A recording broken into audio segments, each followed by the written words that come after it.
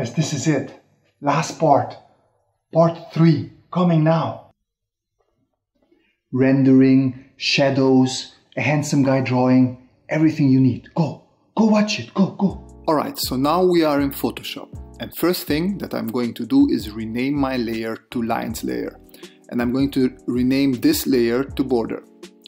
I don't need the border right now. I'm going to go to the lines, and what I usually do is I'm going to change the background a little bit so I see what's happening there. I just fill the whole page with Alt backspace, which is the foreground color, and Control backspace fills it with a background color.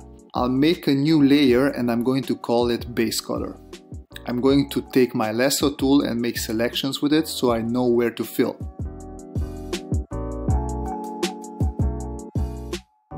If you notice, I have not the polygonal but the normal lasso tool selected, yet it works like the polygonal lasso tool. And that is because I have Alt pressed. As soon as I press Alt and start clicking and taking the pen off, you can use it as both. This way you can draw in some areas and just click other areas. And usually I do this to line art that is not fully connected. If line art is nicely closed, then I use my fill with white action, which is up here, and I press it and it creates a new layer that fills the interior of what I have drawn with white. Only problem is sometimes I have to clean it up a little bit, so what I do is select on the outside, Control Shift I to reverse the selection, then I go to select modify, expand by 1, and then I delete a couple of times to make sure that the white is within the line, and then I'm going to clean up little edges like this and here as well. Let me speed this part up.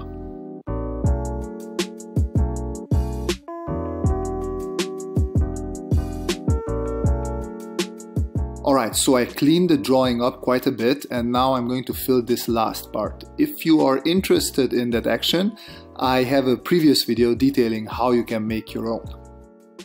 I will be looking for some reference regarding color material and shading. I make a copy just to have a separate layer that I can return to if I mess up something. Then I fill it with the color that I picked from the reference image. For the shading, just like with the color, I pick it from the reference image. When you're in a hurry and have to present something quickly, there is no shame in using small cheating techniques like this. A good tip for selection is taking anti-aliasing off your lasso tool and then creating selections with different shades of gray on your original base color layer. This way you can always use your magic wand and select these areas and then color them on the other layers, just as I'm going to do here. What I did not mention yet is that I'm using a layer as a clipping mask to apply all my shading, this way keeping my process non-destructive.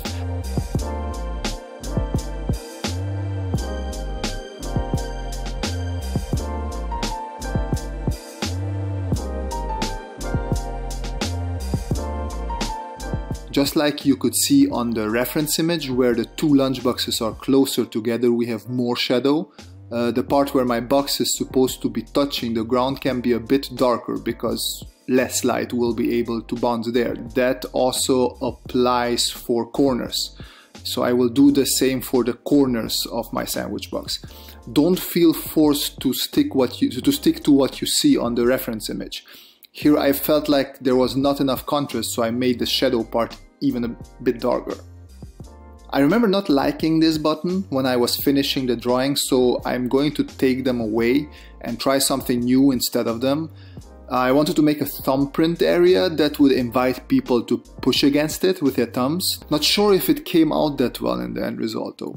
As you can see, I invert the color because usually reverse colors of complementary colors go well together. You can do that by hitting Ctrl I. I always adjust my colors a little bit until I feel them working well.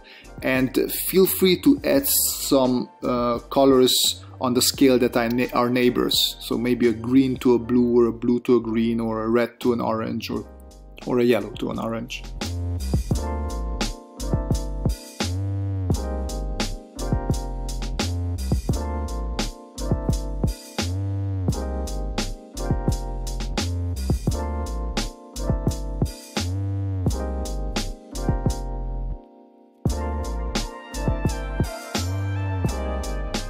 To make the image more visually appealing, I'm changing the color of the interior to a more metallic grayish blue tint. In the beginning I was thinking of maybe having a separate interior aside from the rubbery plastic exterior, but that would have defeated my opening mechanism. So this is just a cut of the interior with a different color to give an impression of how these dividing plates could offer different arrangement solutions for the interior of my sandwich box.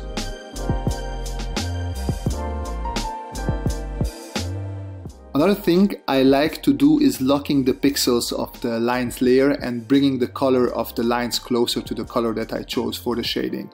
This softens up the edges a bit and makes the drawing look less cartoony, which in my case is needed because I tend to end up with quite cartoony sketches due to my bold black outlines. You can also give it a gradient so the lower part of the line stays closer to the darks, meanwhile the upper part of the lines you can lighten up a bit.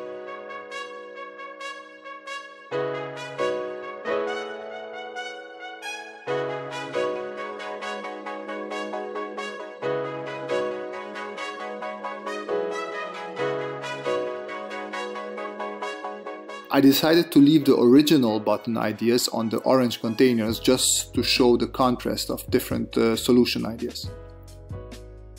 Towards the end I always add a highlight layer where I try to make the image pop more, either by adding the aforementioned highlights, but also just painting over the dark lines and working them into the image a bit more.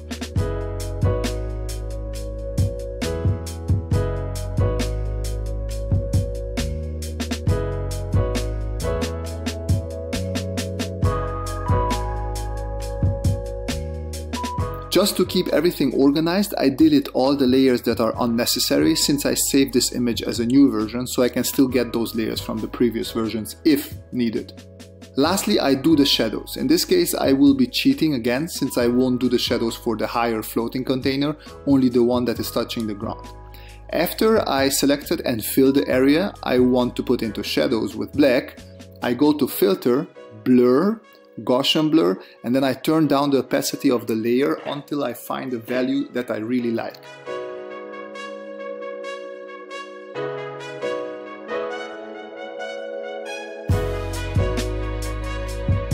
After I'm done with the shadows, I always try to take another look and see if the drawing needs more detail or contrast to pop a bit more.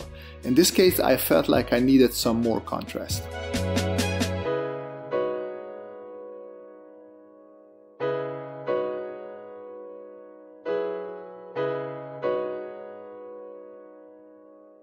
And with that, I am calling it an end to this three-parter. Hope you learned something new from it. If you have any questions or comments, leave them in the comment section below. Hit that like button if you enjoyed this video and consider subscribing if you'd like to see more content like this in the future. For more regular updates, follow me on Instagram, and as always, wish you a great day and see you folks next time. Bye bye!